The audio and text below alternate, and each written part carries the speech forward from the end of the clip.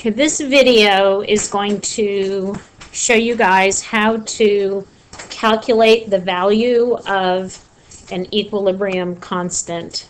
And calculating the value of any kind of equilibrium constant is going to be done pretty much the same way as well, as long as you're given equilibrium concentrations or pressures. So here's a question. And if we read the question, the first thing that you want to notice is that it says the following equilibrium concentrations. So this is telling you that these concentrations were given here. This concentration of ammonia, this concentration of nitrogen, and this concentration of hydrogen are all at equilibrium. And that's important, because if they're not, then we need to do the math differently, which we'll do that later this week. So these are all equilibrium concentrations. Yesterday, or the other day in the other video, we talked about how equilibrium constants are going to be a certain number at a particular temperature, and if the temperature changes, then the value of the equilibrium constant will change. So we explained to you that temperatures would be given, but you could ignore them. So we've got an equilibrium concentration for ammonia, one for nitrogen, one for hydrogen, and our job is to calculate the equilibrium constant Keq for this equilibrium. So the first thing you do is you are going to write the equilibrium expression. So to do that, we take the concentration of our products raised to their coefficients as their power over the concentration of the reactants, and I am including all three of these because they are all gases, so they're included in the expression. If we had liquids or solids, they would not be included. If we had anything that was an aqueous solution, that would be included. So first thing I did was to write the expression. You need to get into the habit of doing this because typically on an AP free response question, you're going to be getting 1 point for writing this expression, and so you need to know how to do it. The next thing I'm going to do is I'm going to take these equilibrium concentrations and I'm going to substitute them into the expression. So I'm going to take this value for ammonia, and that's going in here. So 3.1 times 10 to the negative 2 moles per liter.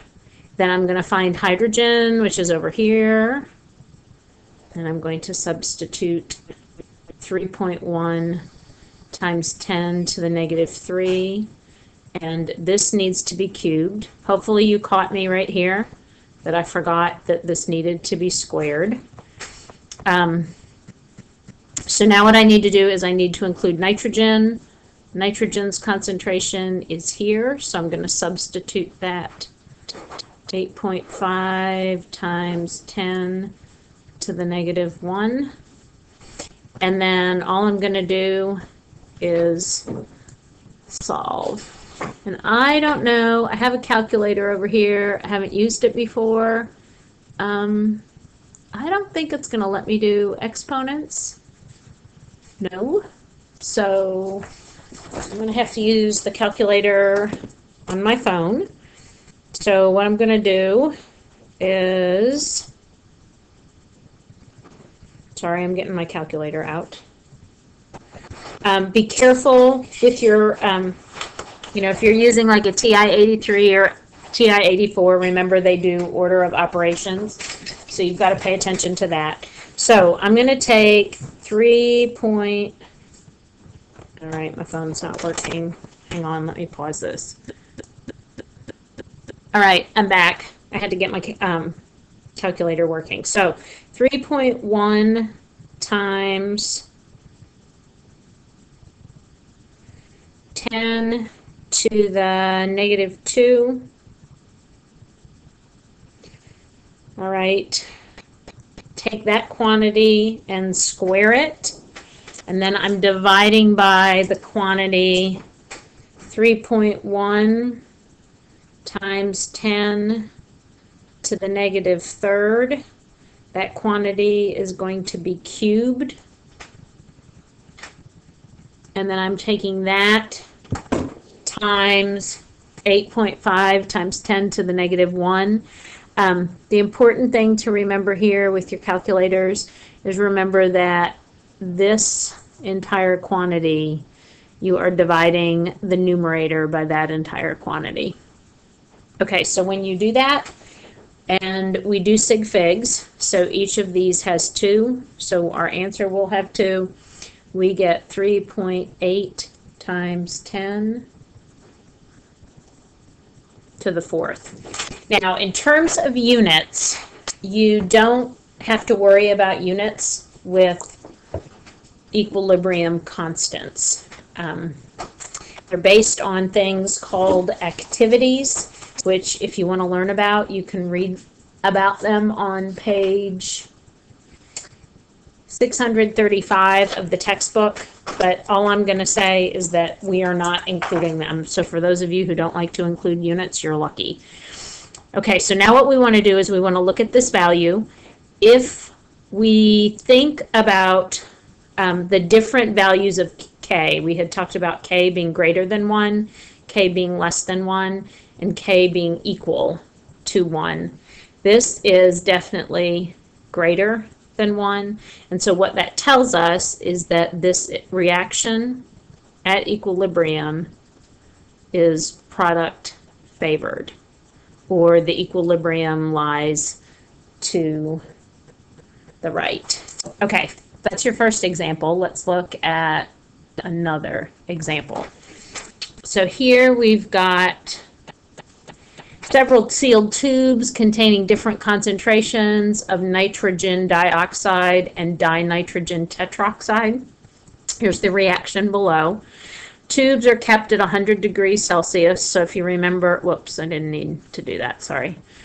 Tubes are kept at 100 degrees Celsius. Remember, I told you that temperature would be referenced, but we can ignore that, until equilibrium is reached. So right here, it's telling you that you're pretty much at equilibrium. The mixture was analyzed and found to contain 0.0014 molar N2O4, so that's at equilibrium, and then 0.0172 molar NO2. And they want to know what is the value of K sub C for the reaction below. So think about what I did before. Kc is just the equilibrium constant for concentrations. We're going to write our expression first. So we do concentration of products. This has a coefficient of 2, so that needs to be represented here, divided by our concentration of reactants. And what I need to do, and I haven't been doing well for you guys, is I need to check first and make sure that, yes, these are going to get included in my expression, which they are. So I did that. Now what I want to do is I want to take my equilibrium concentrations and I want to substitute them. So 0.0014 molar, and whoops, what did I do? I stuck the wrong one in there, so I'm going to get rid of it. And I'm going to get rid of this. All right, so let me do this right. Let's take our NO2 and we're going to substitute that into the numerator. So 0.0172 molar, and that is going to be squared. I'm ignoring units because we don't include them for equilibrium constants, so I'm not going to worry about that. My N2O4 is 0.0014, and if you noticed, I squared my NO2 because of the fact that it was squared in the expression. And then what I'm going to do is I will solve. So I'm going to take 0.0172 and square that divide that by 0.0014. I can use two significant figures, and when I do that, I get 0.21 with no units. If I look at my answer, K is less than 1, which means that this is reactant favored, or the equilibrium would lie to the left. Now, if you were doing this with pressures, how this would look different is you would be given pressures here instead of concentrations, and you would write your expression, that's not going to be dark enough, as K sub P equals the pressure of NO2 squared divided by the pressure of N2O4, and you would substitute your pressures, which would be written in atmospheres most likely, into the expression, and you would solve, and it works the same way.